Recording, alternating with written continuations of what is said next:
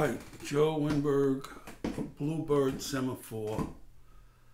I have the cell phone, the camera, pointed at this poem on this whiteboard. Because today I'm going to try again.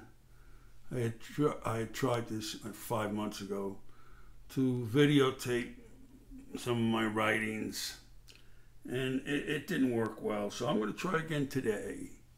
And I'm putting the poem on the whiteboard, as you can see. And then what I'm going to do is take the poem and I'm going to turn this this tripod so that the camera is on me without stopping the video. So we're going to get one fell swoop of this poem by Joe Wennberg called Dreams Backwards. I'll leave it up here for a few minutes so that you can at least partially read it, maybe get through the whole thing, maybe decide that you don't want to read it. But then I'm going to take that piece of paper with the poem on it, put it in front of me, and I will read it.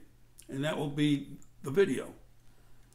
The camera on the poem, then me taking the poem over here, moving the tripod so that the camera can be on me. Okay? So I think that it's been looking into the camera long enough, this poem. So I'm going to turn the camera on me, and then I will get this poem and I will read it. Now, here we go. So the poem is called or titled Dreams Backward. In each needle of pine, fallen to the loam, mixing with wild strawberries, a bow, sometimes in observance, sometimes remembering only. Whereas the years drop and death climbs outside of needles falling, the hour of dusk reigns and you're on an island, dreams backwards. Before the potato farm and borers, prior to cabbage and land vesters, who gave suck to the loam. I know the island natives by the shape of their bone. His land suffered. She gave way to glory.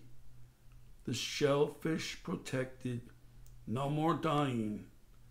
The island coalesces, its fish in territorial water. The first person you loved is playing on an island. Rain and music join feet over sandy soil. You sit, two people, bathed in beach light.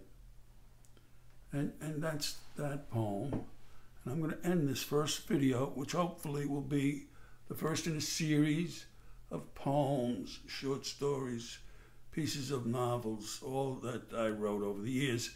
These go back at least 30 years, the poems anyway. You could see the ancient type font.